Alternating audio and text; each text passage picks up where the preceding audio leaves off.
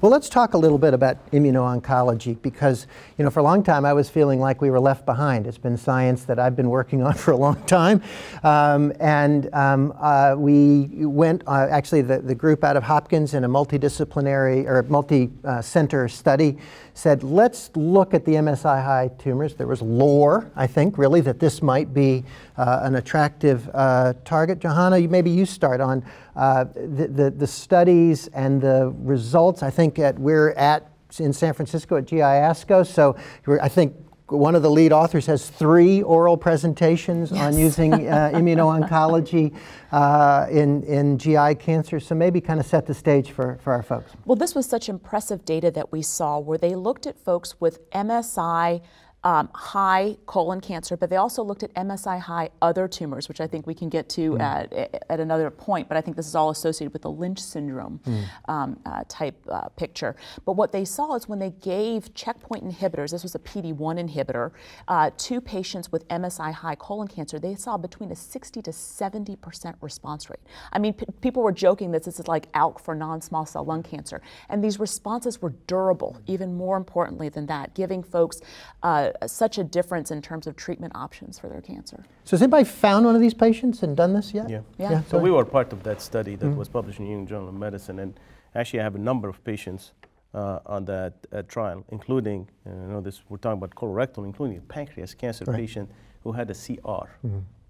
Which is pretty amazing. I mean, I've never seen a CR in pancreas cancer with just a single modality agent. So it was very impressive. I think these effects are real, as Johanna alluded to. Not just that you see a depth of response, but you see also those responses being durable. So very exciting time. Of course, there are limitations to this study. There is no randomized portion. Do you need one? Yes and no. It's exciting as it is, but yes, you do. So I think that the study that's being done basically is frontline metastatic colon, single agent the patients checkpoint. Have failed. No, there's a frontline study of chemo. No, I'm sorry. So yes, a study is single agent checkpoint. A study is ongoing.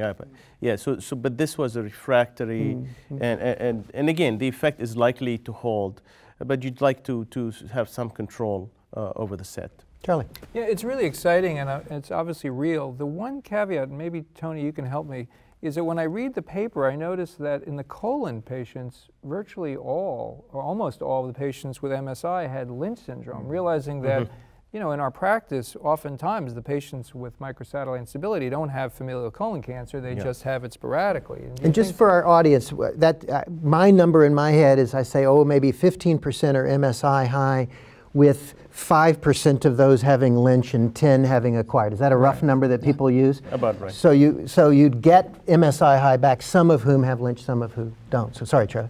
Yeah, so I'm just curious, is this a Lynch phenomenon or is this really an MSI phenomenon? And I think that's where the question lies. It could be certainly a Lynch phenomenon, but there's a good rationale to think about it as just an MSI and non-Lynch phenomenon because of the presence of, as you said, multiple mutations that expose these cells, to benefits from these immune-directed therapies. So I think, again, those numbers were relatively small, and we're still dealing with only 4 to 5% of all our colorectal cancer patients, and even lesser when you go to non-colorectal cancer patients. So a lot of these confirmatory studies are underway, and I think we'll have more data. But as Johanna said, I mean, this was like an ALK effect. I mean, you don't see these responses, the depth of response and the durability of these responses, unless you have a real drug that's actually working in such a significant way. So measure this, you do MSI testing on patients, and then when they come back positive, find a trial, get compassionate use. Is this the message out there? And there are a lot of trials. Everybody here got one open that you could put more than one open. It's a fascinating world. There's this space race, more than one, and slots and different drugs and different combinations being tested. So the message out here, I think, is that there is access. You can get it So it's not a just make-believe, there are no trials. And I'm sure you're hearing this too. I'm hearing about patients who are getting compassionate release of the drugs who are MSI high, and perhaps the payers are paying for it. I don't know, but I'm certainly hearing about it. No, I think that's true. Yeah. I actually have 3 patients that we did because we had a trial that we were in between, and they were able to get compassionate use. Richard? No, same. I think we do have several trials. I think there are probably more trials than the patient right now, currently at this time. But I think, and we could definitely, I've gotten 1 or 2 patients on compassionate use as well. So a patient with colon cancer, we test for MSI. In case, if they're MSI high, we could offer them offer the therapy off or on label. Patient on first or second line therapy, you don't have enough tissue to do this, pause, do a biopsy, send it? I think we need to know Need to know. genetics of these This tumors. is a need to know, Yeah. right? Yes. Yeah. Okay, so I Yes, just want to that's be key. clear. All right.